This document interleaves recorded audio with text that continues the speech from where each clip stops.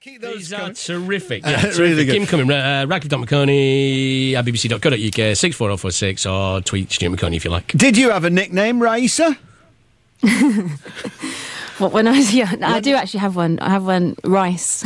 Rice. Okay, Yeah. which we've established today. Did you know that it's very, very dangerous to microwave rice? Is it? If you've Yeah, had a apparently. takeaway and you get it the Yeah. next day and you eat it, then the curry or the Chinese is fine, but to microwave rice is fraught with health Fraught problems. with peril, apparently. yeah. I should have died by now then. Well, shouldn't we all? Yeah. Indeed. Lovely to talk to you. How's Glasgow today? It's looking very nice, very sunny up here. Yeah. It's lovely. You were Yeah. in Manchester last night, weren't you? Yeah, we were. Manchester was really, really good. Was it? Yeah. How did Yeah. it go? It went well, I think. The crowd was really amazing. They're really warm. They really listened, very Yeah. attentive. Yeah. And we really enjoyed Manchester. Yeah. Excellent. Yeah. So, Quite sad to leave, actually. Right, okay. So and you're playing later on in Glasgow? Yeah, we're playing tonight in Okay, Glasgow. Okay. Yeah.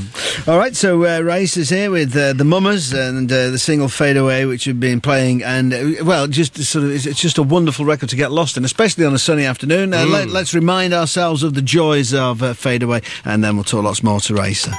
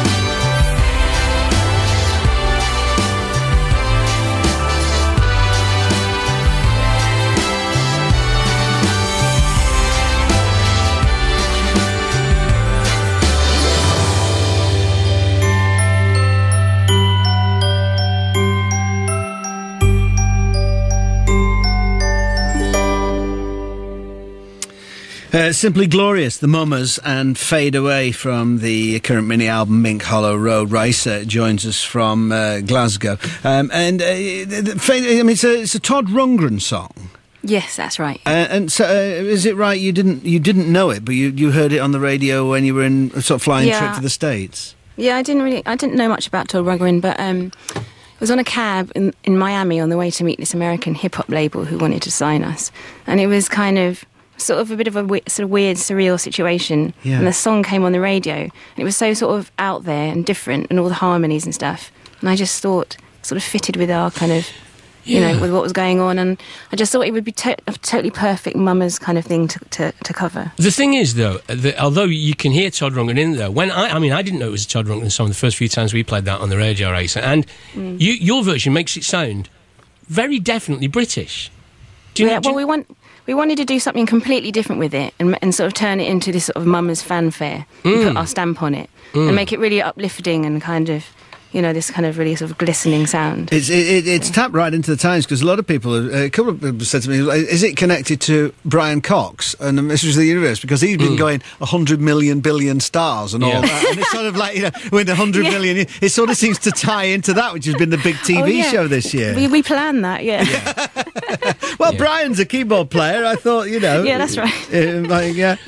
Tell us about, I'm intrigued about your Treehouse Studio Hub. Tell us about that. That must be, health and safety must take a dim view of that. It was good. Yeah, we nearly killed ourselves quite a few times in the rain. Yeah. Sort of clambering up and down. But it was just a really nice vibey place where we recorded our first album, Tale to Tell. And it had lots of lovely old instruments, keyboards and harmoniums and percussion instruments from sort of around the world. Is it a proper tree house? Yeah, right. It was a proper tree house, but it was sort of tacked also onto the back of Mark's house. So you could, but you had to sort of go up this big wooden ladder to get to it. For people who don't know, then tell us who the Mummers are. Well, we go out as a sort of a 9-piece band. Everyone plays on the record, and in fact there are more musicians than we can have live on the record. Otherwise there'd be about 20 of us on stage. But the core started out as 3 of us, me and my collaborators Paul Sandroni and Mark Horwood. And that's where we sort of started it all off in the treehouse, and we gathered together as many musicians as we could find in Brighton and recorded them all there. And then unfortunately we lost Mark, and then so we had to take a break. And he took his own life, didn't he? He did. Yeah. So that was a big trauma, and that of course. Took quite a while to get over. I'm sure. And then we decided that we really needed to carry on, and it's good having a big band because everyone, you know, it's kind of comforting. Sorry, I'm sorry to interrupt you. Why did you use when you hear the name The Mummers, the first thing you expect is a full-on sort of like trad folky sort of thing, really. So what was it about that name or the concept of Mummers that drew you? I just quite like the sort of theatrical element to the name, and because the Mummers in medieval times were door-to-door actors, and we're a sort of disparate kind of group of random people, and it just seems to sort of fit. You know, we sort of, you know, everyone comes from different places, and it just, I don't know, I just like this sort of idea of a procession of Mummer-style people. Yeah, is theatre and theatricality an important element of what you do? I think so. We sort of take a lot from Showtime and musicals, sort of MGM musicals of the 50s, and trying to recreate some, you know, those kind of big orchestral sounds. And then, you know, visually we kind of like to sort of, you know, play about with various kind of, you know, identities. So It's been quite a journey, hasn't it? Because I think you know, we played record and sort of remember playing solo records of yours under your own name that would kind of go back to. I remember that. Yeah, I think I remember Thanks playing you. It's all right. I think, unfortunately, at the same time as playing you on our breakfast show, listeners were deserting in droves, so we probably didn't do you much favours, really, as we could have done. It's probably because of me. I doubt it. But so you kind of had a stab at as being a solo artist before the Mummers. We sort of started out that way, and you know we were sort of signed up on a label quite early on. Yeah. And but I wasn't really ready, I don't think, at the time, and it was kind of a sort of experiment. Yeah. That we sort of. You know, that we sort of put ourselves through, and I think we were just kind of, we didn't have the vision of the Mummers that we have now. Yeah. So, you know, it was good. It was a good experience, but I'm glad that we've now been able to do this and create this and have the time to do it. Yeah, no, it seems to go. Well, so what's the origin of your name? Raissa Khan-Panni, is it? Yeah. Yeah. It's Asian Russian. Wow. It means daughter of the king, but unfortunately there's no royalty in my family. There must have been at one time, though, maybe. Well, maybe. I don't know. And the album's called Mink Hollow Road, and Todd Rundgren, Hermit of Mink Hollow. Mink Hollow's near Woodstock. Yeah. Have you been there? No, but I've seen pictures, and funnily enough, the countryside around there, with the sort of tall pine trees and the forests, looks very like the treehouse countryside where we recorded. So that sort of seemed to fit. Right, yeah. But also, like, I like the idea that Todd Rundgren was a kind of hermit.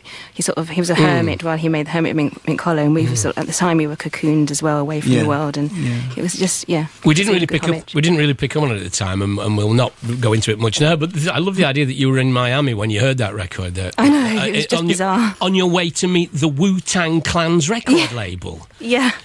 It doesn't seem like a natural fit, but there you go. But that's what people say. But they liked our orchestral remixes that we do. You see, because they're sort of it suits the hip hop way of doing things. Yeah, great. So, no, it's marvellous. It's just not the most obvious thing. So, so you're playing tonight in Glasgow, and you can catch you all over. Well, the rest of this month you're in various places, aren't you? Actually, after Glasgow, you go to King's College in London, yeah. In London, yeah, and that's the end of it. And that's the end. But the Mink Hollow Road is a mini album, but there is an expanded. There's a proper album fairly soon, isn't there? Yes, which we're working on now. Okay. So. And how do you like being on the road with all the gang? Is there anything in particular that you've been doing? Like Guy Garvey was playing this. What was that app of birds that he was playing? Angry Birds. Angry Birds. What do you find yourself spending a lot of time doing on the tour? Is there a kind of? I don't know. We spend a lot of time doing nothing. Yeah. It's just like we sort of. There's so many of us crammed in this tiny van, and all the gear's kind of practically on our heads. Right. We're trying to sort of stop it falling about, and it's chaotic really. But I don't really know how the time passes, but it sort of seems to. You need to get a van for the gear and a van for you. That's the next. That's what we need. Yeah. Next time. Well, listen, it's great to talk to you, and we have been enjoying the record so much. But thanks. We asked you to pick something, a singer or a record or a song that's particularly influenced you in some way. So what have you chosen and why? Well, Rickie Lee Jones has always been my favourite singer, and I just used to try and copy her vocal style when I was younger, and try and get the way she does all those high notes and does the things with the mic. So, her first album, which is my favourite, Rickie Lee Jones. There's two songs my favourite, which is Saturday Afternoon '63 and Chucky's in Love. So. Yeah. Any one of those will do. Okay. There's a record of those. I just forgot the title. Is it one called something like Flying Cowboys? Or I think there is one. Which is glorious. I must dig that out. I haven't heard it for ages. Anyway, we'll Pirates too. Okay. Yeah, Pirates. Yeah, okay. Right, well, we'll play Rickie Lee Jones, Chucky's in Love, and we hope to catch up with you again sometime soon. Thanks for having me. Bye. Thanks, Raissa. Bye-bye. Okay, bye.